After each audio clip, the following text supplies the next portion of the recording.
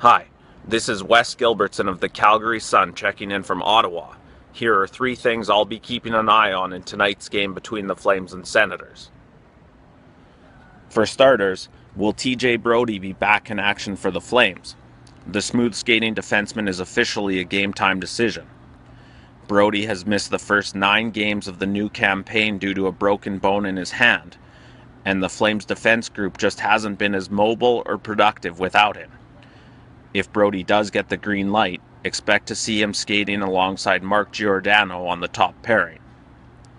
Second, will the Flames' latest line shuffle spark their offense? Flames head coach Bob Hartley has split his top unit of Johnny Gaudreau, Yuri Hudler, and Sean Monahan in an effort to get others going. I'll be paying especially close attention to Gaudreau and his new line mates, rookie Sam Bennett and free agent addition Michael Frolik. Frolik is still shooting for his first goal as a member of the Flames, while Bennett has also been blanked so far this season. And finally, will a return to Ottawa remind the Flames of the resilience that made them such a successful group last season? Remember, this is the place that they erased a 4-0 third-period deficit before eventually losing in a shootout.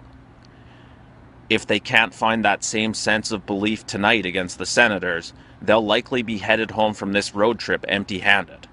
For Post Media, I'm Wes Gilbertson.